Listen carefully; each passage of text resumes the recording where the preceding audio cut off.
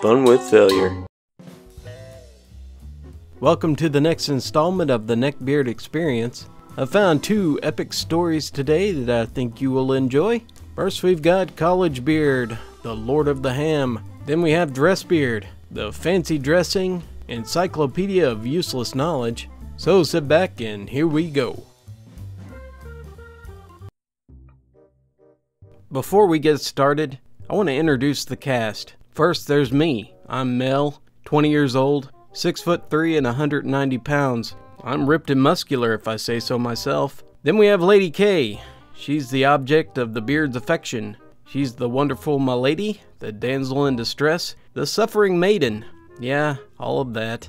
She's 19, sporty and athletic, but she's recovering from a neck and back injury, hence the distress. I've been friends with her since I was 10 years old. Then we have Mr. A. He's my best friend. He's doing the same university course as me. He's the same age, and I've known him since I was 11. He's huge. He's like 215 pounds of muscle. I'm gonna be using a lot of hyperboles for this guy, as with you do with all good bros. Then we have Andew, which is College Beard, or Mr. Dorito. He's 20 years old, extremely arrogant, seriously obese, and all around the white knight. He thinks he's going pro in Counter-Strike, League of Legends, and any other game that he has played recently. Spoiler alert, he's not. Again, hyperboles and exaggerations will be used to death on this guy. Our story begins at university. Mr. A and I took a gap year. We traveled to Vietnam and Australia to see the sights. Not once did I get emasculated by a dropping bear or bitten by rattlers. Lady K skipped her gap year because she wanted to catch up with us so that she could take the classes together with us because we both literally don't know anybody at university, save one or two people. It is orientation day and we're all looking around campus to figure out where our lecture locations are and who's on our courses. We all introduce ourselves and now enters our hero, Andew, who comes up to me with a classy one-liner about a demeaning role for women. And this is what he says.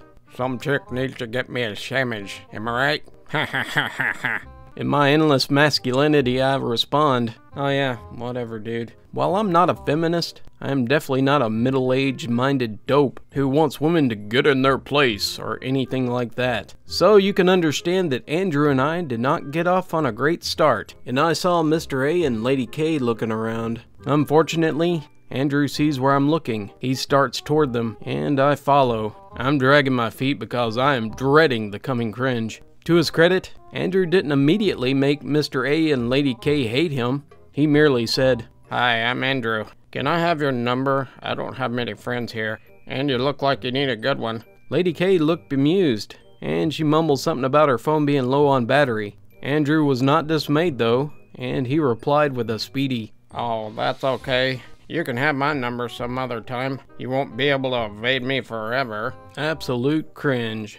At this point, I made some comment along the lines of, well, we've got a real player over here. Hide your wives. Or maybe I said that one later to my friends. I'm kind of fuzzy on the details. Meanwhile, students had found their study groups and we were getting to know each other. So we dutifully went and said hello to all the people in our classes. And Andew followed me around, saying, Wow, that chick is smoking my carriage. You need to help me get to know her better. Now I'm crushing on Lady K pretty bad at this point, so his comments merely angered me. I turned around, and very politely, I asked him to please stop following me. Amazingly, he didn't. Yeah, I know. I may have come across a little bit too harsh on Dewey, but this story is just getting started. At this point, I saw a fairly arrogant and extremely fat man trying to make moves on my crush. But oh boy does it get worse. So, at a little party we had to kick off the year, this was to help us to get to know everyone, and everyone was invited. I went, like the normie half-wit that I am, and so did Lady K, but Mr. A couldn't go. Beers aplenty and food in the huge bowls, all popcorn and chips, and such like. As Lady K swims competitively and is getting back into her game after a neck injury, she avoids the snack foods. I really should have done it too, as I need to be fit for my sports, mainly basketball and badminton, but I'm a total pushover for free food, and snacks are my weakness. Cue our friendly neighborhood fedora man. Boom! He comes in, fedora on his greasy, lanky hair, and he makes a beeline for the face that he recognizes. Unfortunately, that face is mine. Lady K is standing next to me, who is awkwardly, but attractively leaning on the wall. She's trying to avoid conversation. With all the dignity that I can muster, I stuff my face with chips and popcorn. Lady K doesn't have the option. Andrew is also pigging out. He's got to maintain that huge fleshy mountain of his. Also, unfortunately, he doesn't care to machine gun us with the half-chewed bits of popcorn while he talks to us. Hi, Lady K. Hey, Festus. Nice party, don't you think? No, I really don't think. It's a bust. And nobody's mingling, just sitting around and performing clicks and gossiping about who banged who. Undeterred, our hero continues. Are you not eating, Lady K? Without waiting for a reply, he blunders on. It's horrible how some women are forced not to eat. Most women would be a lot more attractive if they had some more weight. But I guess it saves money. There, he did it. Lady K suffered for about 4 years of severe anorexia, and she fought herself out of it by swimming and getting competitive. My sister nearly died from anorexia, and she's had mental and eating disorders ever since. I see red. At the moment, the only thing that's holding me back from hitting this enormous meat bag is my inherent introversion and beta tendencies. Lady K sucks in some air through her teeth at his comment, but otherwise remains silent. I'm pretty sure that my face was red, because our master of social interactions comments on that next. Wow, Festus. Are you okay? You're gone all red. Is there anything you need to tell me? I keep silent and just chug my beer because I'm a Brit, and dang it, if we do anything well, it's passively aggressively keeping quiet. I had hopes that Dubaka would go away, especially when he sensed the mood, but he doesn't seem to get the hint very well. The party drags on till 1 a.m., at which things start to actually get started, and it started to get interesting. But then the alcohol ran out, and everyone left as if the room had a strong smell of stale Cheetos or flat dew. Oh wait. I live on campus for the first year of university, and so did Lady K and Mr. A. As mentioned, Mr. A was indisposed, and he was up in London, so his bed was free, as we bunked in the same room. Lady K and I went back to my room, and we seethed together about what Jupiter had said. We drank through my reserve alcohol, and we got pretty sloshed. And Lady K went back to her room around 4 a.m., so that our roomie wouldn't expect that anything was wrong. So I was furious at Andrew, and I barely got any sleep. This put me in an even worse mood than I had been before. Hopefully this gives you guys some context as to why I despise Andrew. Don't worry, there's more to come. From stalking to fat logic, to threats of violence and general neckbeardery. Here's my side of the story of the first of many cringe tales. Here's the character, me. I'm Jewish and Native American, and I make a lot of jokes that white people can't get away with, and I'm also the brains. Then there's Austin. He's the Mexican. He's generally very smart, but on occasion he's extremely derpy, and he is definitely the babe getter. Then we got Slav. He's my Slavic friend. He puts up with me and Austin. He never skips leg day. Thus, he's the muscle. Then we got Donger. This is our other white friend. I think he was raised by computers, considering how good he is. He's definitely the nerd of the group. Then we got Dressbeard, the cringe lord-in-chief.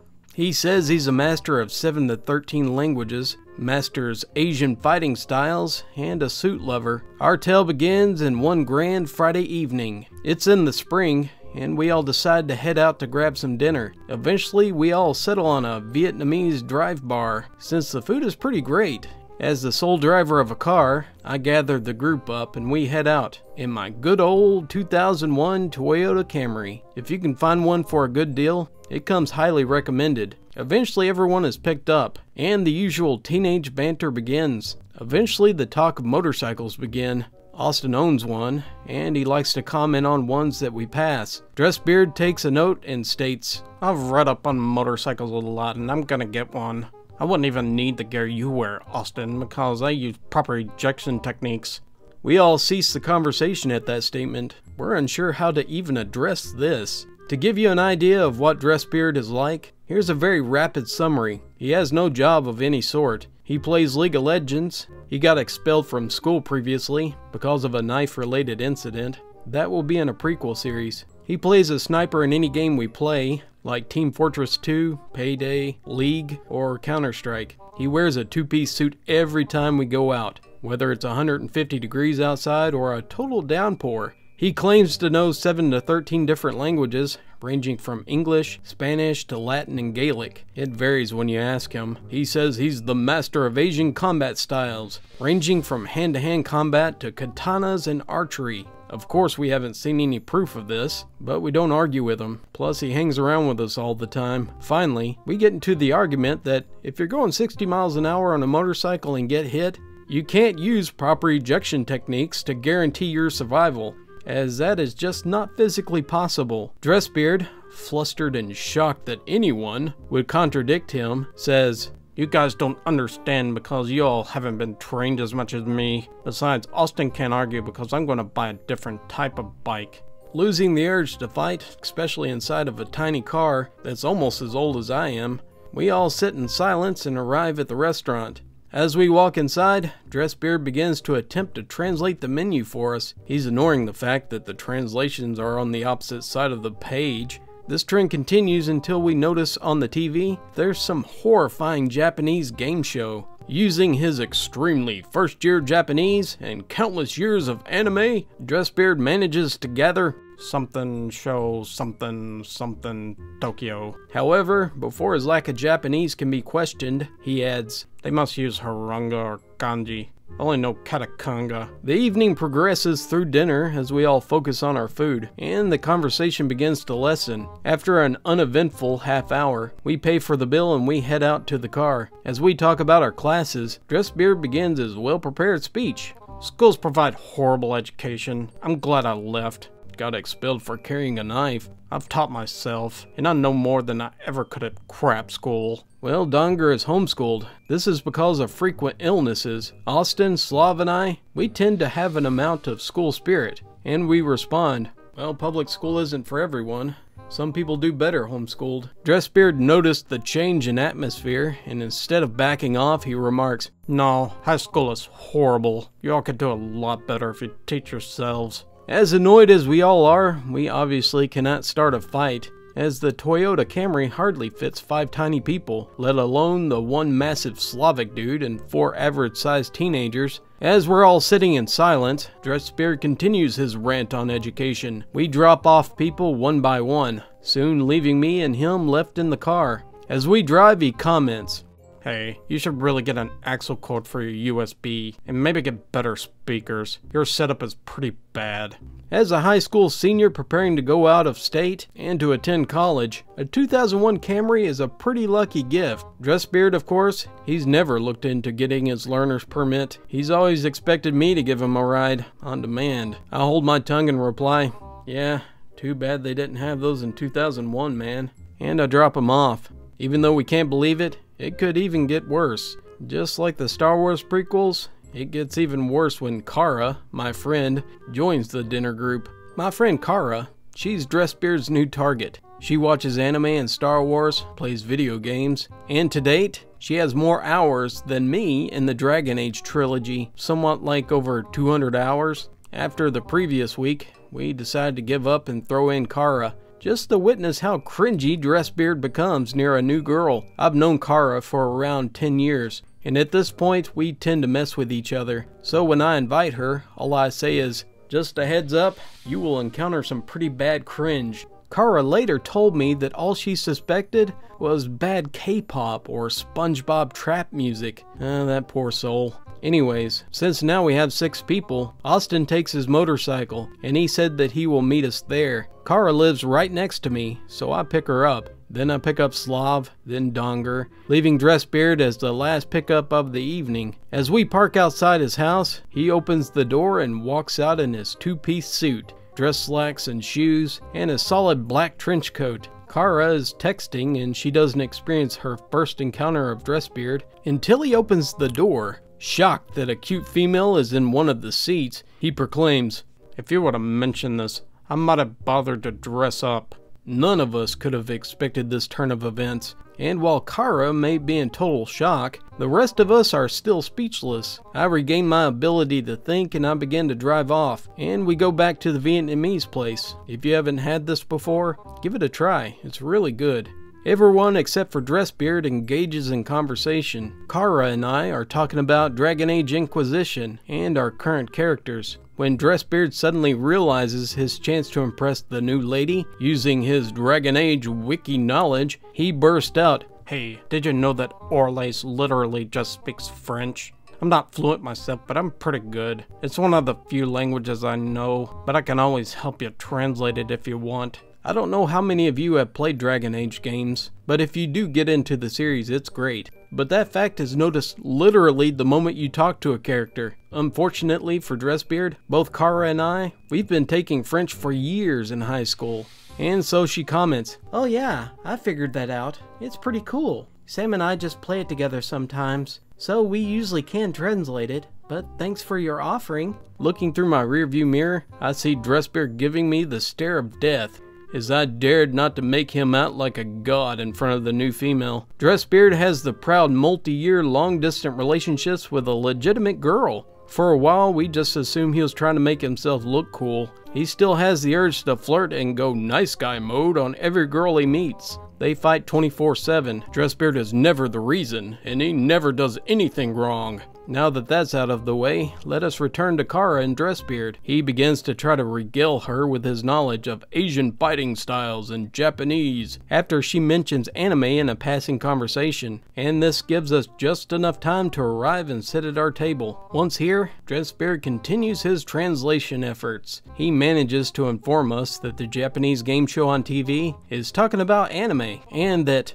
Kara, you should really watch it because it's much deeper than any other mainstream crap. He's shocked that Kara isn't worshipping him like a god, and that she seems to be talking to Austin more than him. Dressbeard attempts to make Austin look bad by saying, I would never drive a crappy bike like Austin drives. I insist on buying a really nice one because I've been looking online and I've taught myself how to eject properly. Kara laughs, thinking he's kidding, and Austin avoids starting an argument for all of our sakes, thus leaving Dressbeard no ammunition. Dinner goes as well as you can expect, especially with Dressbeard trying every potential idea to grab Kara's attention, resorting to friending her on Facebook at the table, leaving her with no option but to accept it.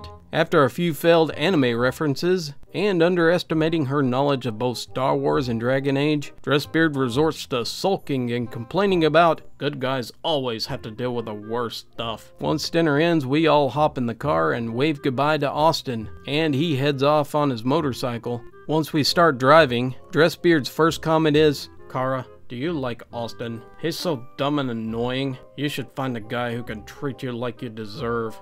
I wish I could make this stuff up, but I can't. At this point, Kara is also done with him, but she's too tired to fight, so she just says, I just met him, so I don't have a crush on him. He seems pretty chill though. Dressbeard relishes in his victory over Austin, and he begins to list off anime and TV shows that she needs to watch, and he says, you should watch these. It will better develop your brain, and you should educate yourself. I did my research on Google Maps so that I could take the new route, so that I could make Dressbeard the first drop-off. As he leaves, trench coat fluttering in the wind, he tells Kara, it's totally cool to meet a girl who isn't a total preppy witch. We should hang out sometime. After he shuts the door, Kara looks at the four of us and says, Jesus Christ! I didn't know that one person can contain so much cringe. He's already messaged me on Facebook. We laugh our butts off, and the next few weeks that follow were very similar in pattern. That's until Dressbeard invites Kara to a Renaissance festival to be his lady. Thank you very much for listening. I hope you enjoyed those stories. If you did, hit that like button. Thank you to the wonderful authors at Reddit. The next series I'm going to do is the TIFU series. I hope you enjoy. What do you think about my new drawings? I took a little bit of time to do those. I might do the real detailed drawings every once in a while, and I might do the easier drawings from time to time too. If you want to hear more funny stories like this in the future, please hit that subscribe button. Have you had any experiences with some neckbeards? Please go ahead and send it to my email at funwithfailure@gmail.com. For updates and more crazy stuff, follow me on Facebook and Twitter. Till next time, have a great day and I hope to see you again.